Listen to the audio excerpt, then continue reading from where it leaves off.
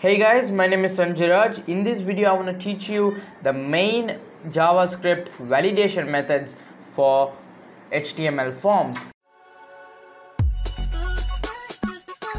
So I've got three main validation methods that anyone has to use if they're using a form, whether it's in a normal website or anything. Let's just get started. So any form validation that you want to use, you always want to listen for a click of a button.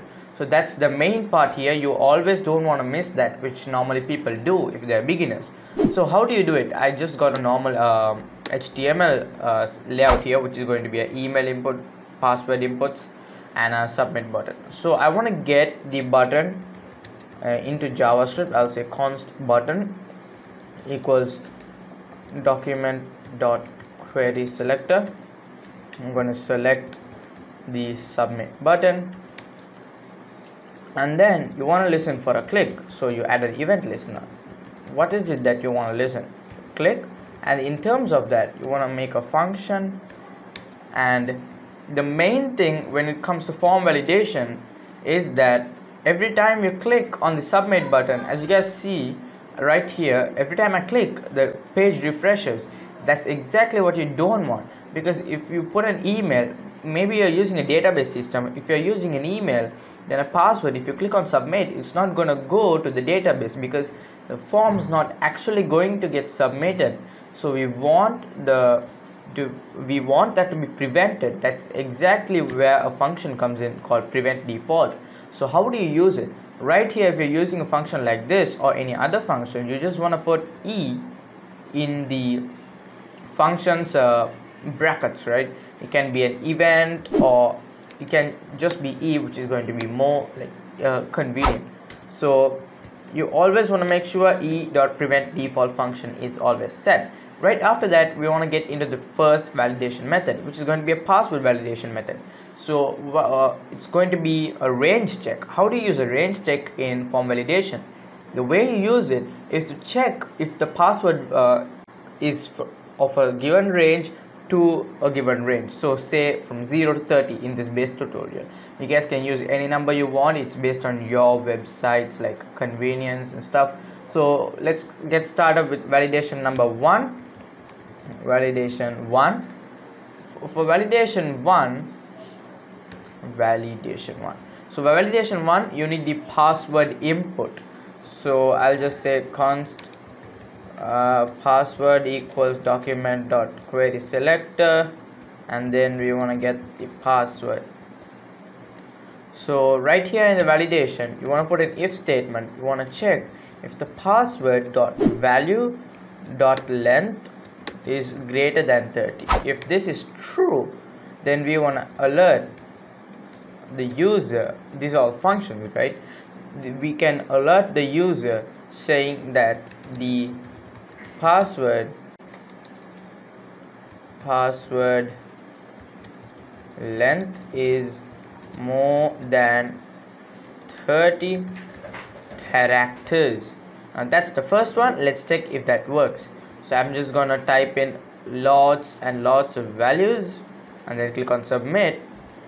Okay, there's something wrong.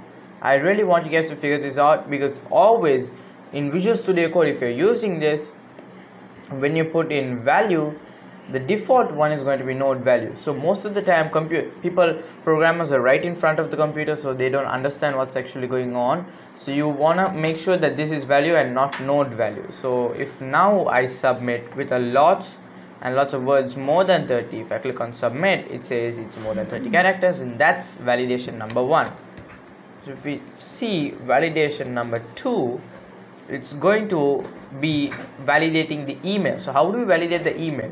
We want to check always when there's an email submission, we want to check if the emails are right. So how do we check if the email is right? The main parts of the email are the @ symbol, which is going to be this, and dot .com. So to base this off of as easy as possible in JavaScript, there's something called regex. So I cannot make like a tutorial right here. If you guys really want that, then make sure to comment below, then I'll make sure to make a video on that. Right here, what you want to do is you want to make a const variable and make that regex equals to this. So what does this mean? this actually makes some invisible code. Yeah, it's actually an invisible code, I think, and checks if the email contains some main parts, which is, as you guys can see, a @ symbol and then some numbers and brackets and all those kind of stuff. If it contains that, then yes, it's an email. So you want to put if the, so you want to get the email for this, don't want to miss that. So you want to make a const variable of email saying document dot query selector dot email. You want to get that. You want to check if the email dot match, if it matches, not matches. You want to check if it matches the match email.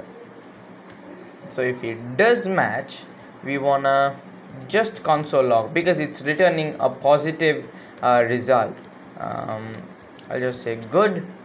If it does not work, what do we want to do? We want to alert the user. Alert is a function. We want to alert the user invalid email. You should also make that a string.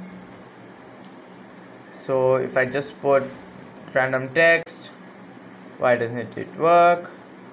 So you want to check if the email dot value dot match. You want to check if the value of email matches match email. So guys, if I add some random text, as you guys can see on the Google Chrome, I click submit, it says invalid email, and that's good. So the validation type number 3 that we're going to be doing is kind of straightforward. We want to check confirm password. So we want to check if the first password and the second password is equal. So for that we need the second password as well. So I have a class called password2, which I'm going to be getting in my JavaScript. So it's going to be same as password. I'm duplicating that. I'll change this to password2 and this to 2 as well. So right below in validation 3, we want to check if password dot value is equal. It's better if you use double equals.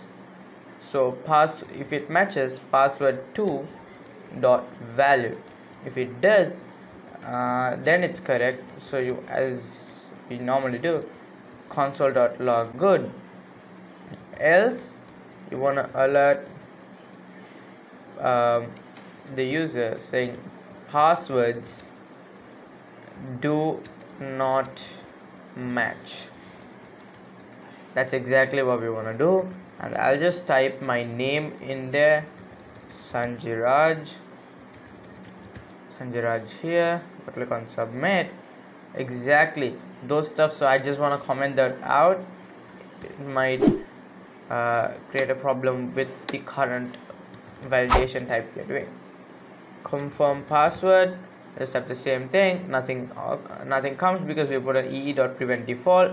Say I put some random text here and another random text there. If I click on submit, passwords do not match. So as you guys see, these stuff are really like used in real world projects, right? These are not some made up made up validation methods.